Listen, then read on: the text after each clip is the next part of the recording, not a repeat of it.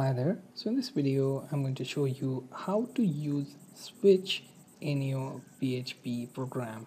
So first thing, make sure to save your example.php file in htdocs folder in your localhost PHP server, and then point your browser to 127.0.0.1 and then example.php. This address could be different in your case, so you have to modify accordingly.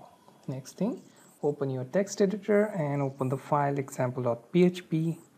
Here I'm going to do start and end tag for our file, and then set one variable name option to value of, let's say, 1. And I'm going to create switch, so this switch case will have value of our option. Okay, now what we're going to do is inside our switch case we will take a look at each case one by one. So our case number 1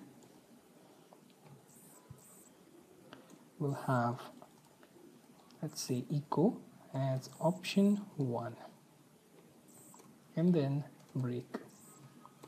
Next is our case of 2, and here we are going to echo option 2 and then break again. Then case of 3, then echo option 3 and then break. Finally, we'll also create one default use case where if any of the option doesn't apply, it will echo some default text as option is default. Okay, now when we run this, it should print option 1. If you change this to, let's say, 4 or some case which is not listed here, then it should execute default. So let's execute this and see how it works. And it prints option 1. Okay, now let's change this to 4 and see what happens. It should either throw error or it should point us to default case. So I'm going to execute the code again.